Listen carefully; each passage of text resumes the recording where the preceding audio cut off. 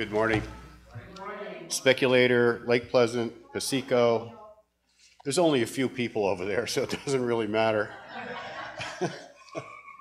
I went to a conference from the Evangelical Free Church, which we were part of, or still are part of actually. And I remember the district superintendent made a statement, and he said, if we could just get 1%. Now, you have to realize I was in the Eastern District, which includes New York City and Philadelphia and Washington, D.C. And he said, if we could get 1% of the people in a radius, I think he said something like a 10-mile radius, our churches would be full. And I said, well, I went up to him later, and I said, last week I had 10% of our county in church. No, it was 5% of our county in church. And he just looked at me and smiled. And I said, well, you see, our county, he said, how could that be? I said, our county has 4,500 people, and we had about 210 people in church. That's 5% of our whole county.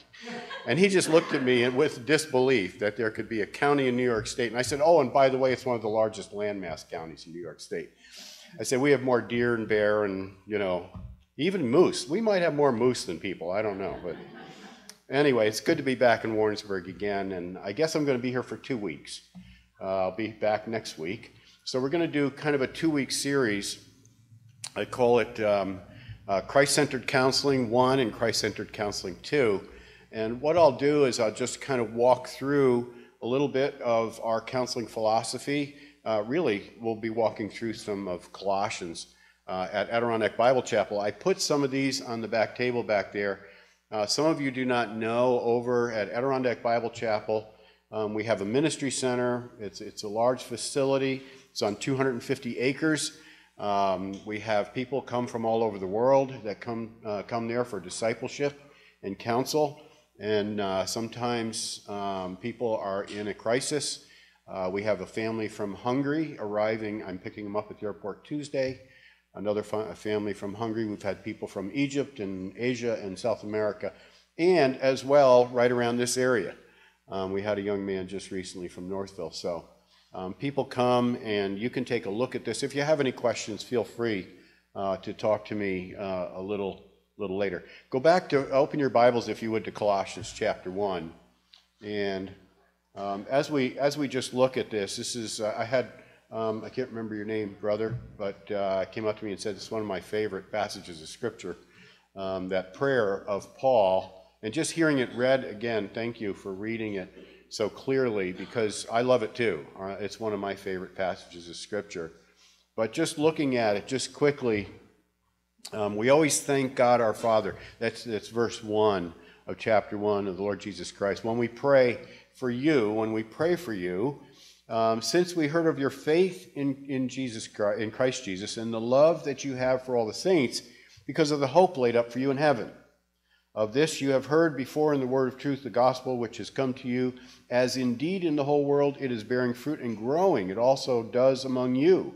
Since the day you heard it, understand the grace of God in truth, just as you learned it from Epaphras, our dear fellow servant. He is a faithful minister of Christ on your behalf, and has made known to us your love in the Spirit.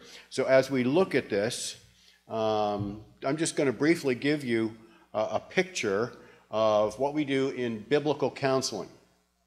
And by the way, when people come to Adirondack Bible Chapel Ministry Center, we tell them you are coming to a church.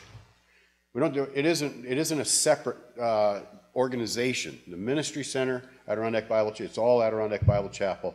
So we tell them you're coming to a church. So you're going to be part of the body of Christ. You will be discipled by people in our church, and they have discipled many people. So just to give you an idea, I'll give you three quickly, just three things we look at. And it's a local church-based, Christ-centered counseling that always points to the power of the gospel to change lives for the glory of God.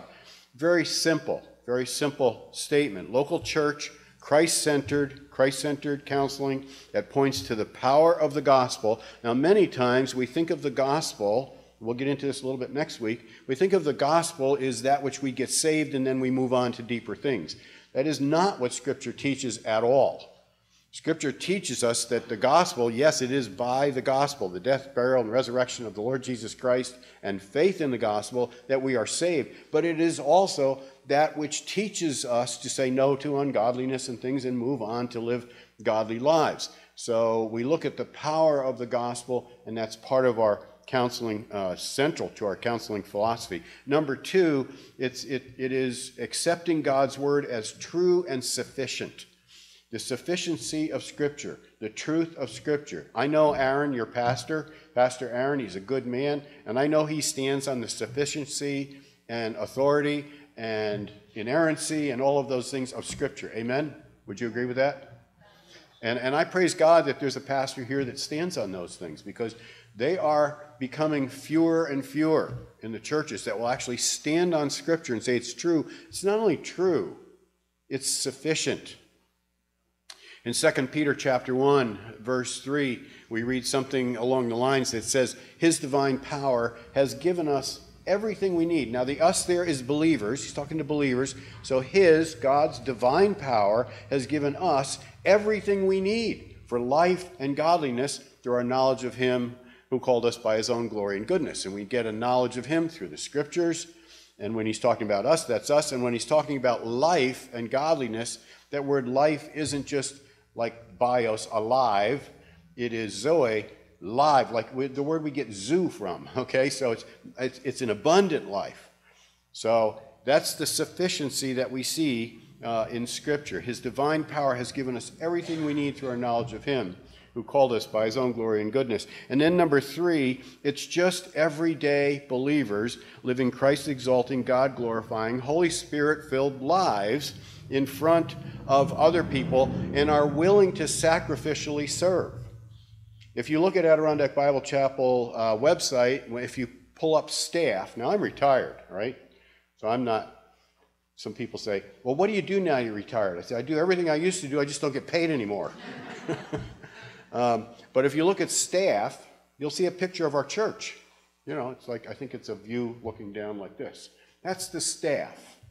All right, our staff is a church. Every single person that desires to be involved in this ministry, and hopefully we encourage all the people, whatever their skills are. We had a group come up. It was so neat this weekend from New Jersey, a youth group. And you know what they did all day, Friday and Saturday? They stacked 24 cords of wood in our woodshed. Big, because we have a wood boiler, you know, so they're big chunks. They're not little things, you know, these are great big chunks of wood. And that's what they did. They served the Lord so that we can now heat that 16 bedroom lodge with wood as we do through the winter. And, you know, that's serving. That's serving the Lord. We have folks in our church that just do maintenance on the equipment and all kinds of things. But there are people that are also gifted, and I'll go into that a little bit further, with a knowledge of the Scripture and a willingness to pour into people's lives, and we encourage them to do that. And then we have people that just love having people over for dinner. So anyone that comes and stays at the ministry center on Wednesday night and on Friday night, you're in someone's home in our church for dinner, right? So we have those people, and they serve, and then they get to know the people. So I look at that, it's just everyday believers. That's me. I'm an everyday believer. I never went to seminary, pastored for 30 years, finally figured it out, and then I retired, okay? So everyday believers living Christ-exalting, God-glorifying, Holy Spirit-empowered lives who are ready and willing to sacrificially share the gospel and their lives with other people. That is our basic biblical counseling philosophy. Sufficiency of Scripture, pointing people to Christ, the truth of the Word of God, and then living that life alongside of people as we live life. And that's what happens at the ministry center.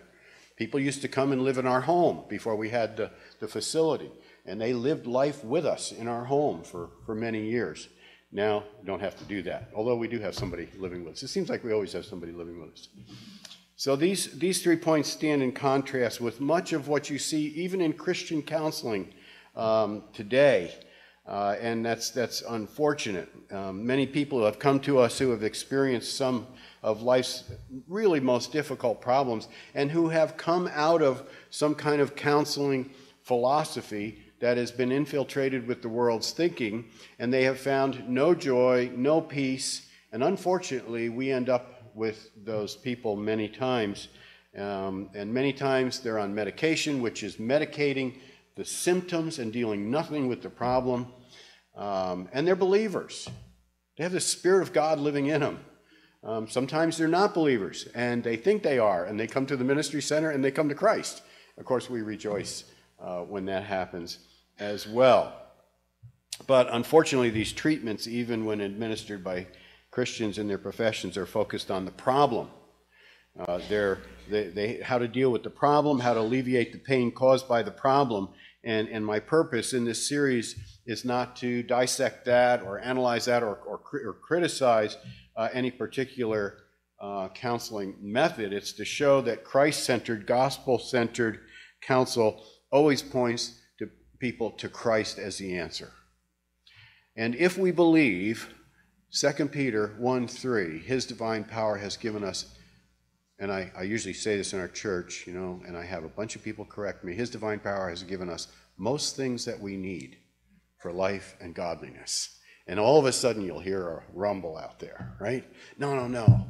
His divine power has given us everything we need. If you're a believer here today, if you're trusting in the Lord Jesus Christ as your Savior, alone, faith alone, in Christ alone, for your salvation, his death, burial, and resurrection, you have everything you need for life, abundant life, and a godly life, through your knowledge of him who called you by his own glory and goodness. So what is a definition of Christ-centered or gospel-centered counseling? I'll give you a quote from an author that I read, Jay Adams, years ago in his book, Competent to Counsel. Jesus Christ is at the center of all true Christian counseling. If you go to a Christian counselor and he doesn't have his Bible open and he's not mentioning the name Jesus Christ, get up and leave. Because that is not Christian counseling. And this is what he says. He says, Jesus Christ is at the center of all true Christian counseling. Any counseling which moves Christ from that position of centrality has, to the extent that it has done so, ceased to be Christian. If you remove Christ from counseling, it's not Christian counseling. You may be getting counsel from a Christian, but it is not Christian counseling. He says, let us turn to Scripture, therefore, to discover what directions Christ the King, the head of the church, has given concerning the counseling people with problems. The Scriptures have much to say concerning that matter, and oh, do they ever. The Scriptures are filled with counsel and always points us to Christ. Now, in Colossians, if you want to have your Bibles open, Colossians chapter 2 tells us, in Christ are hidden all the treasures and wisdom and knowledge. Do you believe that? In Christ are hidden all the treasures of wisdom and knowledge. Now, in Scripture we read, and actually in Colossians, as you continue into chapter 2, you read that it was Jesus Christ who is at the head of creation. It is Jesus Christ that holds all things together. The reason all the atoms and molecules in your body aren't just exploding right now is because Jesus Christ is holding them together. He is in control of every single thing. There is not one errant atom floating around out there that is not under the control of Jesus Christ. He's holding all things together. So in Christ are hidden all the treasures of wisdom and knowledge. So where do we look for wisdom and knowledge? We look to Christ. Colossians 1:24 says, Christ is the power of God and the wisdom of God. I hope you believe that. I hope you believe that. There are only two examples of a description of the power of God in Scripture. You would think maybe it would be thunder or creation or something like that, causing the flood. No, you know what they are? The gospel is the power of God unto salvation, and Christ is the power of God and the wisdom of God. That's it. So you want to experience the power of God, it's through the gospel and through Jesus Christ. Then why would believers run anywhere else for help than to running to Christ and his body, the church? Unfortunately, many times the church feels inadequate or we have bought into the lie that we need professionals instead of what Christ has given us. So the major problem facing the church today, I think, in my opinion, is that, and it really, the secular counseling philosophies have permeated the church, and we've lost that picture of the centrality of Christ and his gospel, and rather we run to man's wisdom for answers to our problems. Paul writes in 1 Corinthians 3:19, "For the wisdom of this world is" what? Foolishness in God's sight. The wisdom of this world is foolishness. So rather than running to Christ and drinking deeply of him and then having rivers of living water flowing from our hearts, the church has done what Jeremiah talks about in Jeremiah 2:13. "They have forsaken me, the fountain of living water, and hewed out cisterns for themselves, broken cisterns that cannot hold water." That's basically what has happened to a lot of counsel, even Christian counsel, in the church, because we have moved away from the centrality of the gospel of Christ and the Word of God and the sufficiency of the Word of God for looking for counsel. Now, this just isn't saying you all should be counselors. This is what we counsel ourselves. When I need counsel, you know where I go? I go to the Word of God. And I go to my wife. And you know why I go to my wife? Because I think she has almost the whole Bible memorized. Now, that's an overstatement. When I'm preaching for 30 years, she sat right there in front of me.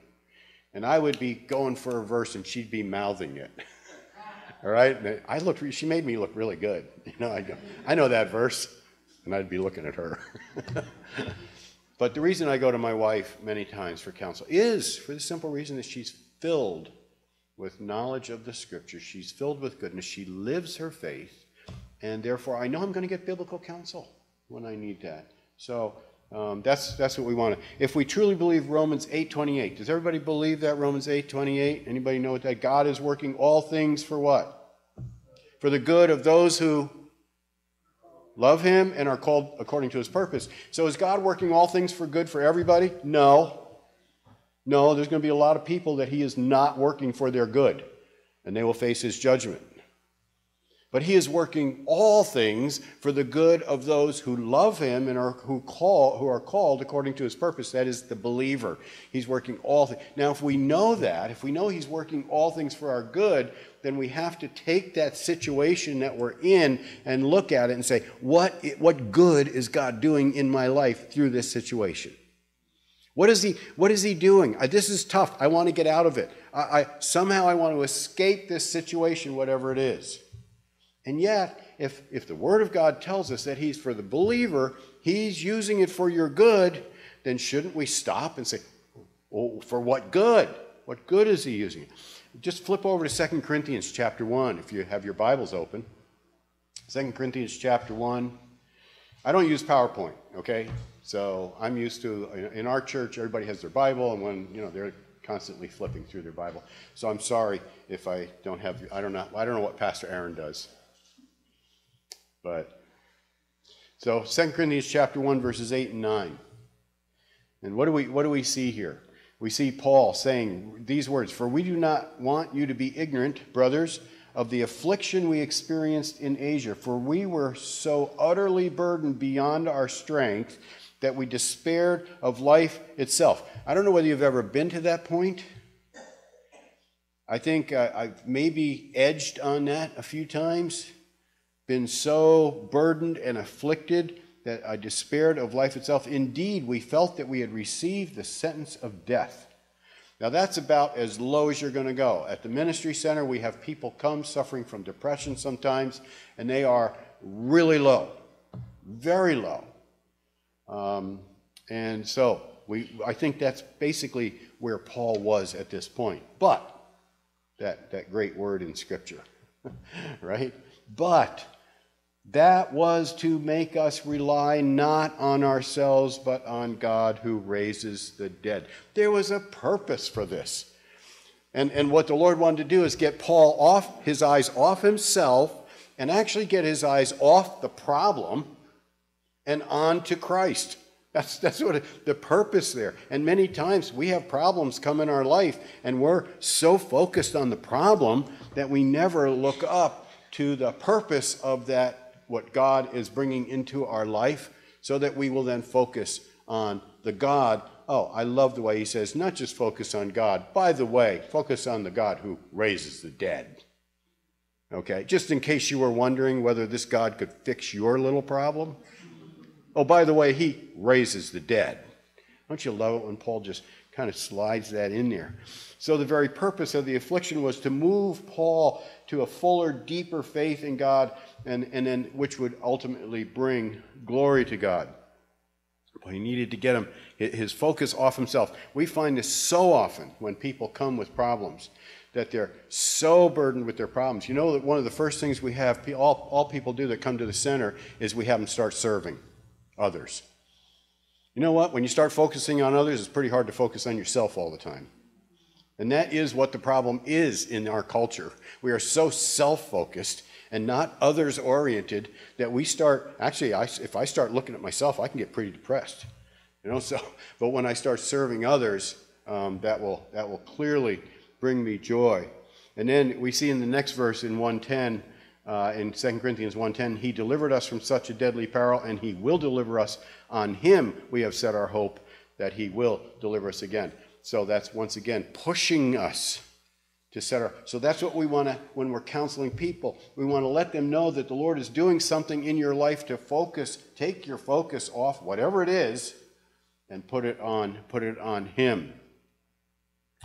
So let's go over the book of Colossians, where we're going to just look at the centrality of Christ here for a few minutes and his gospel for all of living. And essentially, all our counsel should be for the purpose of helping people live that Christ-like life. That's really our desire and our goal. It isn't for someone who comes maybe... for a while we had a string of young women suffering from eating disorders, anorexia. And we had them come, and we had them, sometimes we'd get a call from their mother, and they'd want to know, do you have people there that are experts on anorexia? And we'd say, no. We have people that know their Bibles. They know the gospel. And, by the way, we've had quite a few young women that have come here with anorexia, and they've left like 20 pounds heavier and really filled with joy. Oh, okay, maybe I'll send my daughter. And we have had any number of those come over the years, and it's a joy. It is a joy seeing how many times those young women, and I'm not putting them all in the same box. I'm just many times I watch as my wife discipled those young women, and how their focus moved from them and their looks or their body or whatever they were focused on to Christ, and how they were freed from what they had been. Some of them, one young girl, their parents were ready to mortgage their farm and send her to a ministry that charged $9,000 a month for her to be there. And they were not Christ-focused, and they weren't actually biblically focused. So fortunately, but we have gotten any number of young women in those situations. But whatever the case is, whatever it is, whether it's depression, anxiety, any kind of addictions, young men with addictions, it's in our life, that's what we live. So we saw that in Colossians 1:3-5, Paul writes that faith in Christ and a love for one another and their hope of heaven all stem from the word of truth, the gospel. And we see the centrality of the gospel. Just flip over to Romans 5 with me, Romans 5. And keep your finger there in Colossians, we're coming right back. Romans 5.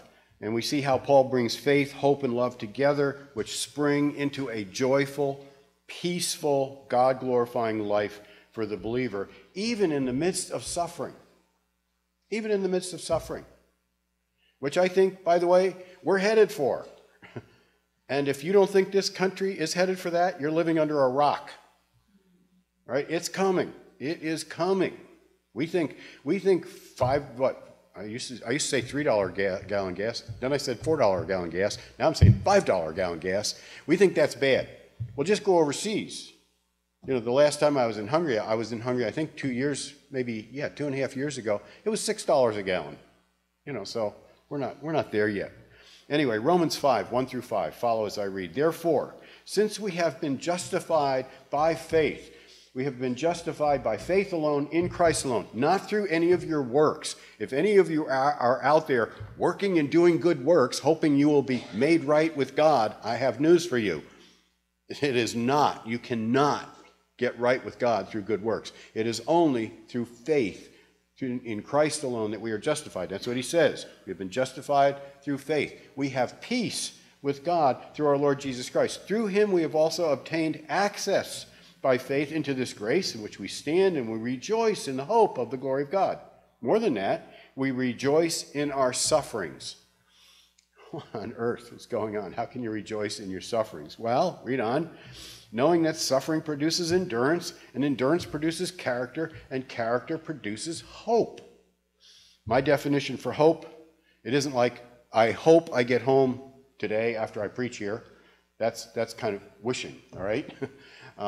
No, the biblical definition of hope is a present appropriation of a future and joyous certainty. In other words, I live today with what I know to be true tomorrow. Okay, that's biblical hope. I'll just throw that in. That's free. And hope does not put us to shame, because God's love has been poured into our hearts through the Holy Spirit, whom he's given us. And then Paul goes on in verse 6 and on and explains the gospel, that which is the basis for all this, our reconciliation with God through faith in his Son, Jesus Christ, for our sins, saving us from the wrath of God caused by us, our sin, and then rejoicing in God through the Lord Jesus Christ. Now, I just want to stop here, ask a question. Is this person who is joyful, peaceful, filled with hope, enduring with joy in the sufferings of life, the kind of person you want to be? Well, if anybody said no, I'd say, well, maybe, you need to hear it again, or maybe we need to have a talk, or maybe you're asleep, or let me read it again, all right? Is this person we just read about, right, who is joyful, peaceful, filled with hope, enduring with joy in the sufferings of life, the kind of person you want to be? And I would say that's what you know why? Because that's the life of Christ. That's why I want to live like that, because that Christ suffered for us, and yet he was joyful. He was joyful. It's Christ-like living, and it's available to every single believer through the power of the gospel. Jesus said in John 15:11, he says, "These things I have spoken to you, so that my joy may be in you, and your joy may be complete." Well, what was he speaking back then? He was giving commands. Love one another. Lay your lives down for one another. And he says, the reason I'm telling you this isn't because I want you to live a life which is, oh, brother, here we go again, another rule I got to buy. No. He says, I'm telling you to love your brother and sister. Lay your life down for each other. Serve one another in the gospel. Why? So that my joy may be in you and your joy may be complete. That's pretty good. I love that. I love that, because that is the source of my joy. John 14:27, peace I leave you, my peace I give you. And then back in Colossians 1:27, to them God chose to make known the great among the Gentiles, the riches of the glory of the mystery, which is Christ in you, the hope of glory. So if you're a believer today, you have the Spirit of Christ living in you. You know, when we use those words, Jesus in my heart and things like that, many times people don't understand it. Jesus actually has a body. You know, he ascended to heaven with a body. He will come back as he went, according to the book of Acts. Jesus physically is not in me. But the Spirit of Christ, according to Romans 8, is in me if I'm saved. If you have not the Spirit of Christ, you have not Christ. That's what he says in Romans 8:9. So the Spirit of Christ living in us. And what does he say here? He says, Christ in you, the hope of glory. That is our hope. I have done many memorial services and funerals over the years for believers that I really believe that they lived their life for Christ. I really believe they were believers. And unbelievers, you know, that the town calls you, oh, we need a pastor to do a funeral. Would you do the funeral?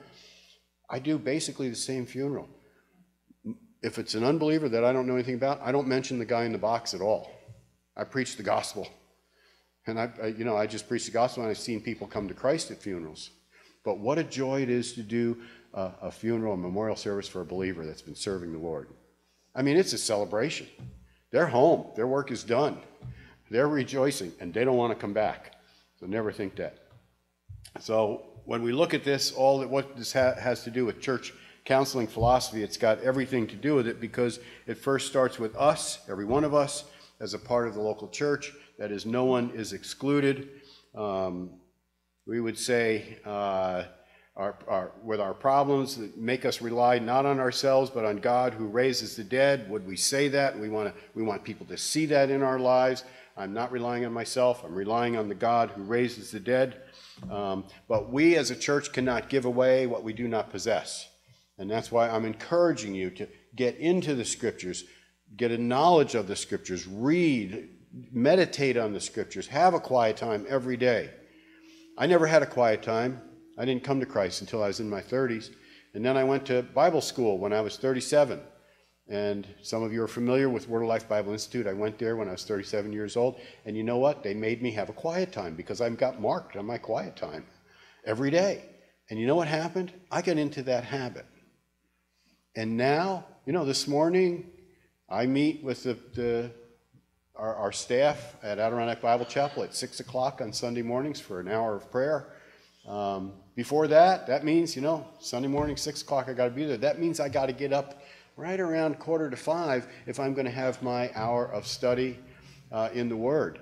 It just became a habit. I can't live without it. I just back up wherever I have to leave, back it up a good hour, and then have that time in the Word.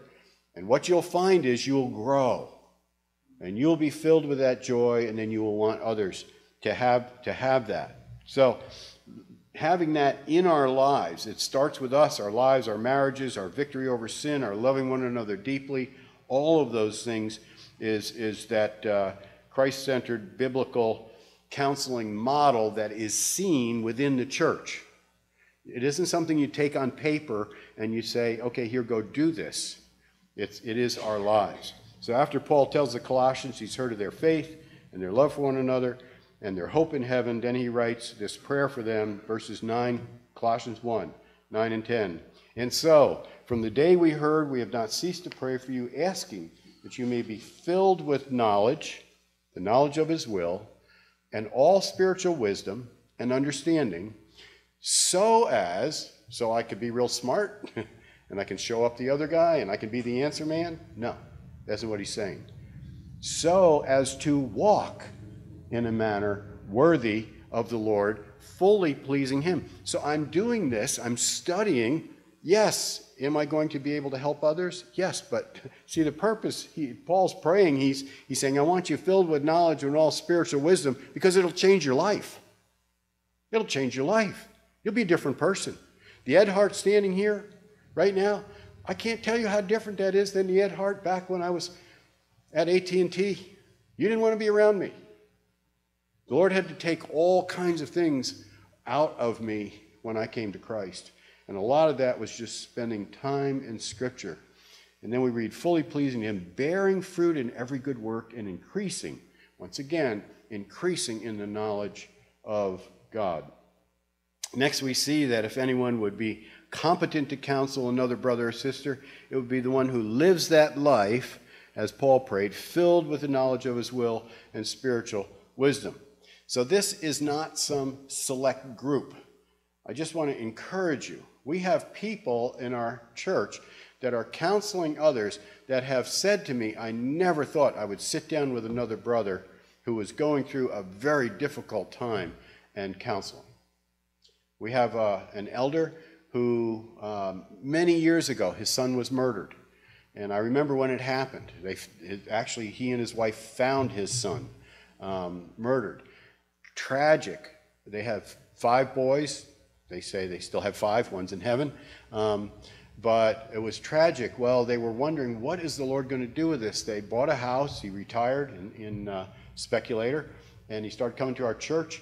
And now, whenever we have someone come to the ministry center who has suffered a loss, and we have had those people grieving children who have lost their parents, parents who have lost children. Who do we go to? Guess who? The one who has walked through that with Christ and is living victoriously today. The two of them are living victoriously, and it didn't take them out. So we see that it's just us. It's not a select group of experts. We're an expert society, aren't we? Get an expert for everything. Oh, I need an expert for, we're amazed at the ministry center. We get a bunch of young men, and most of the young men that come don't know which end of the screwdriver to hold. I mean, it's amazing to me. They just don't know. They don't know anything. You hand them a hammer, and it's like, So we take them into the auto shop. We say, we're gonna, do a brake job, and they're like, whoa, no. You are going to do a brake job. I'll tell you what to do. It's really amazing, isn't it? But they don't know what's going on, and so we try to instruct them. And it's the same thing in our spiritual life, isn't it? We get these young people, and it isn't like I'm just going to tell you what to do. No, you're going to do it with me. So you come and you work on that. We don't need an expert. We don't have to have somebody with 6 degrees up their arm to come in and tell us how to do this. That wasn't what happened here. Actually, what we read about the disciples in Acts chapter 4, we read that they were what? Uneducated, ordinary men, but they had been with Jesus. Isn't that encouraging?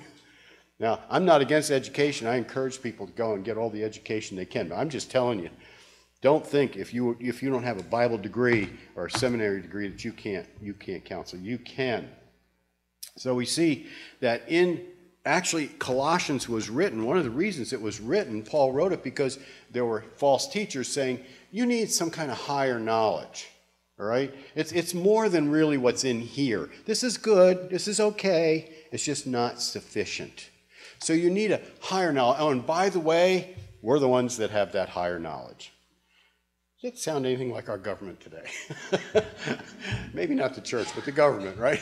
Come to us, we'll tell you how to live. No thanks. But anyway, so that was going on in the church of Colossae at that time. So Paul is saying, I'm telling you folks, you don't need these guys, all right? You don't need that higher knowledge. What you need, everything you need is right here. It's right here, and that's Paul's point. The sufficiency of Scripture, the supremacy of Christ. Look at Colossians 2, 8, and 9, if you have your Bible over to Colossians. And Paul attacks this heresy. And look at what he says in Colossians 2, 8, and 9. You tell me if this doesn't apply today.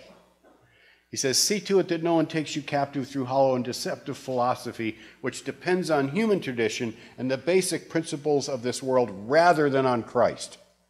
You see the contrast there? He says, don't let anybody take you captive through hollow and deceptive philosophies of this world.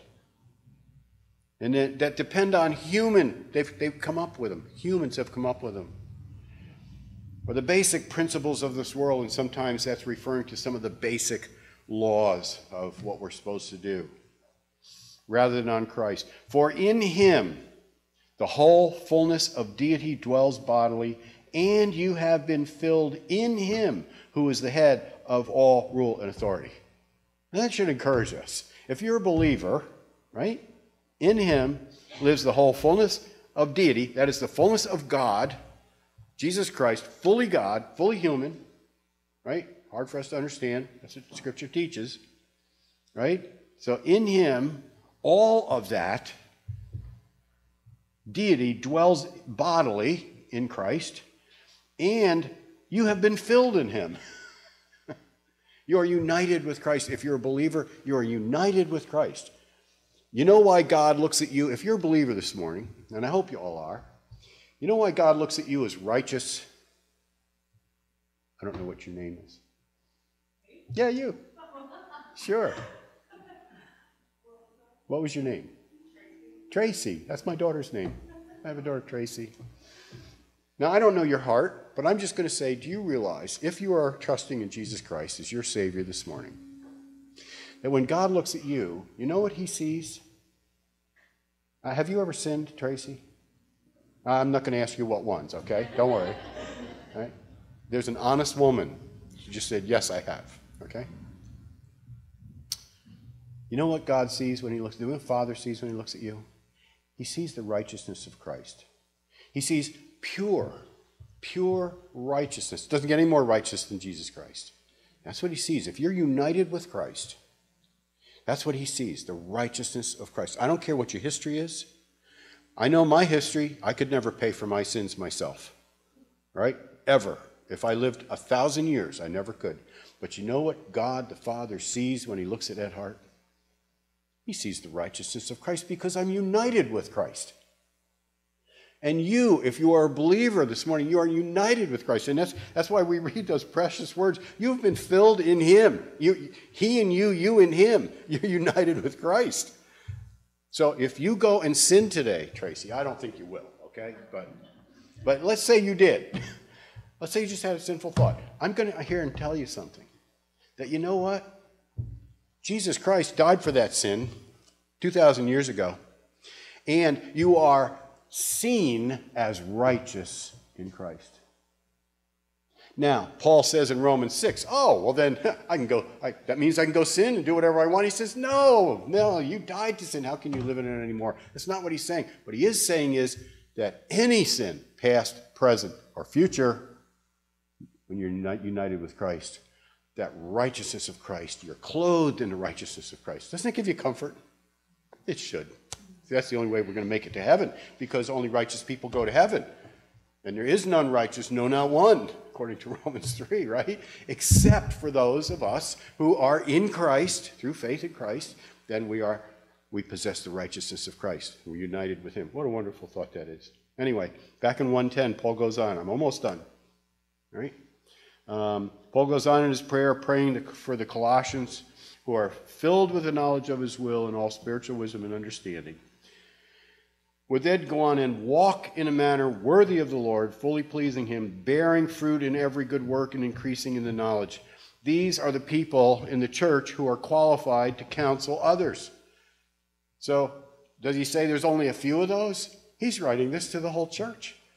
He's saying, if you've experienced the righteousness of Christ through faith in Christ, and you're born again by the Spirit of God through faith in Christ, and you're going, doesn't mean you have to have a full knowledge of the Scripture. I read things, I've been studying this for 35 years, and I'm still going, whoa, I didn't see that before. I've read through the Bible I don't know how many times, and just putting this sermon together and studying it, I'm going, whoa, that's so cool. You know, every day I'm opening up things. So you don't have to know it all, but you do need to know something, right? And it should be the basics of what you find in Scripture. Start out with the gospel and learn who God is, his attributes, by reading Scripture, and then learn how that affects my life as I walk by the Spirit of God who lives in me, that's live by the power of the Spirit of God in me. I will not gratify the desires of the flesh. There's the answer to sin. And I'll be filled with the fruit of the Spirit, which is what? Love, joy, peace, patience, kindness, goodness, faithfulness, gentleness, and self-control.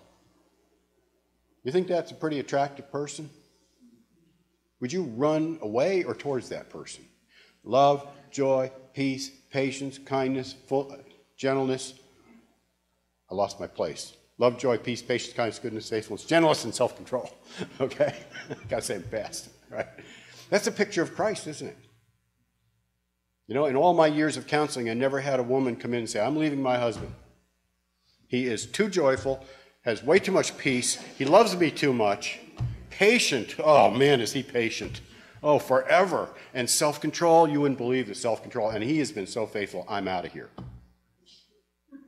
Never heard that happen. You know, amazing. In 40 years, actually 40 years of counseling now, I've never had that happen. Oh, but I've had the deeds of the flesh listed to me many times. You see, as we live Christ, then the fruit of the Spirit comes out, and people see that fruit. You know, I mean, I tell Christians, if you have the joy of the Lord in your heart, let your face know it. You know, I mean, why? Well, we shouldn't be walking around, I'm a Christian. Woe is me. I'm under this burden. Jesus said, I'm telling you these things so that my joy may be in you, and your joy may be complete. You want to be joyful? Don't we search for joy, really? in all the wrong places. That's what we counsel. We counsel people to the joy of the Lord, to find joy in Christ. That's why we don't. I have had young men come to me with, name a problem. Don't name a problem. I mean, there are 100 of them out there. Anywhere from, same-sex attraction to go all the way to pornography, to drinking, drugs, I don't care what. You know what? I can go through weeks of counsel with that young man and never mention his problem. You know why? Because I'm not focused on his problem. I don't care what your problem is. You all have one, or two, or three, or 10, if you're anything like me. It doesn't matter. I want to focus on the answer. So you know what I'm going to do in Christian counseling, biblical counseling? I am going to take you to where the answers are, and that is Jesus Christ and his word and the gospel. And the power of Christ in you, the hope of glory, who wants to bring you joy. So that's pretty wonderful, I think. So if you are thinking about, am I competent to counsel, the title of Jay Adams' book that I read years and years ago, he focuses in on Romans 15:14. I'll just say it to you. It's, I myself am convinced, my brothers and sisters, that you yourselves are full of goodness. Well, what does that mean? I'm living a perfect life? No. You're just full of goodness. You're not full of evil.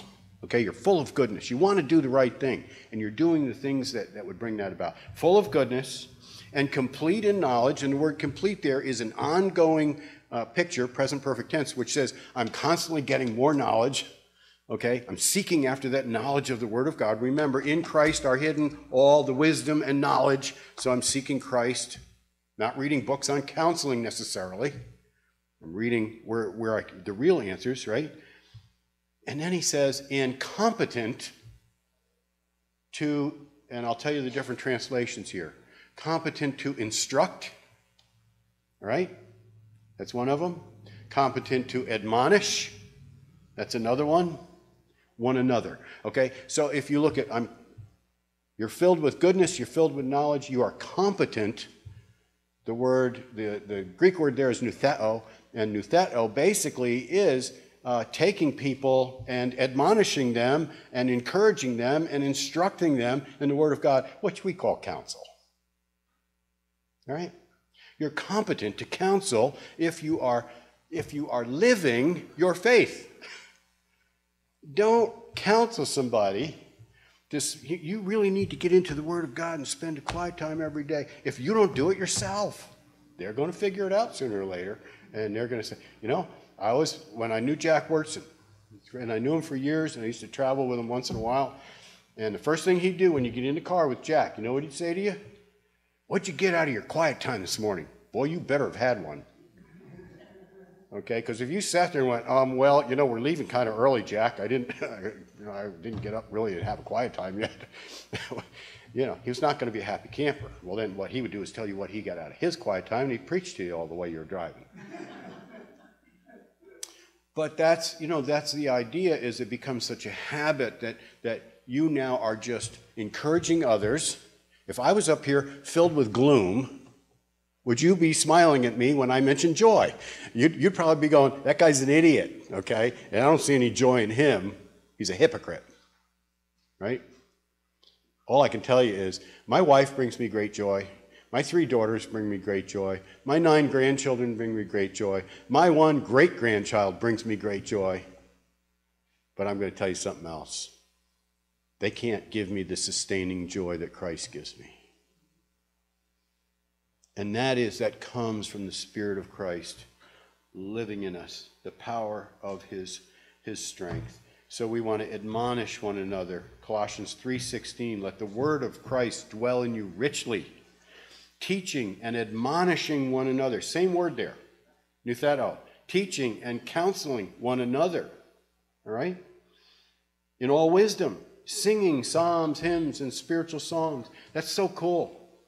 We have a young black lady living with us right now, and it's so cool because she likes to listen to Christian hip-hop, which I was not introduced to until she actually came and started living with us.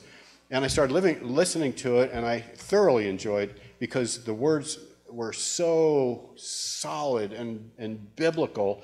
I had to get a little used to the music. You know, it was a little different, okay?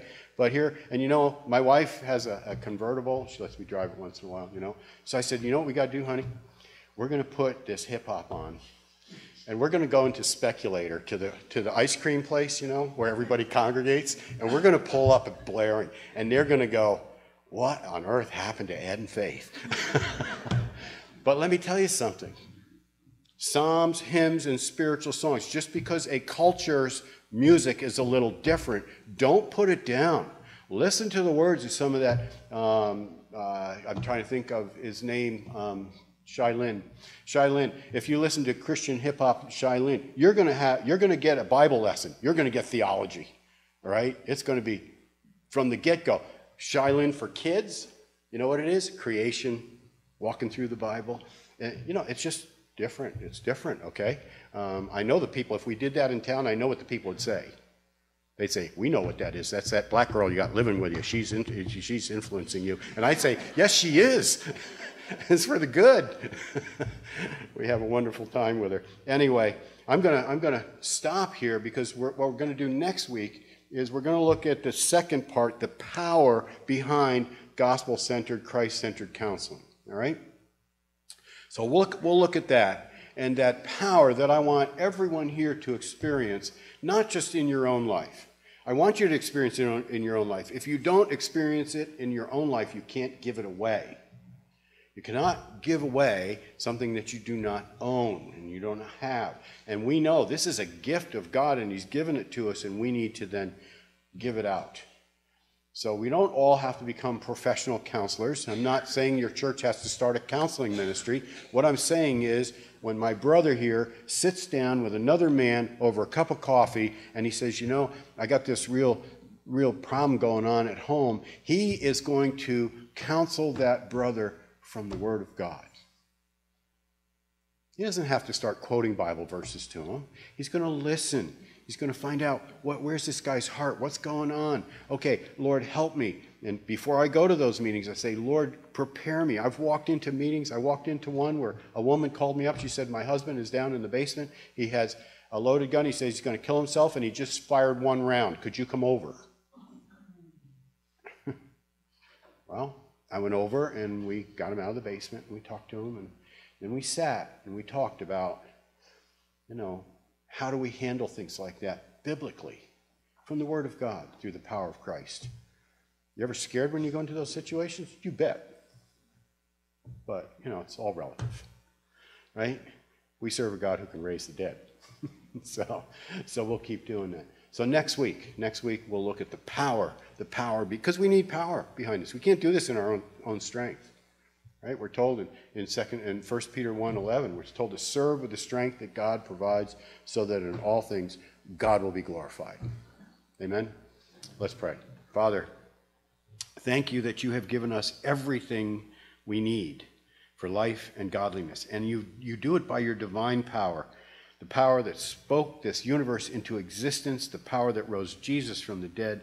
That same power you give us, that we can live this life victoriously. And then we can help others. We can take each other's hand and help them through the most difficult times. And we can live this life filled with the joy of Christ in us. Looking forward to that day when we meet him face to face. What a day that'll be. Father, until that happens, I pray that you would strengthen this church, encourage these dear believers here. I pray that if there's anyone here this morning that does not know Jesus Christ as their Savior, has never turned to Christ in repentance, turned from their sin and turned to Christ for salvation, believing in his death, burial, and resurrection for the forgiveness of their sin, that today would be the day of salvation, and even right now they would say, Lord, I'm a sinner, I need a Savior, I'm going to trust in Jesus Christ. Father, thank you for this time we could have this morning together. I pray this in Jesus' name. Amen.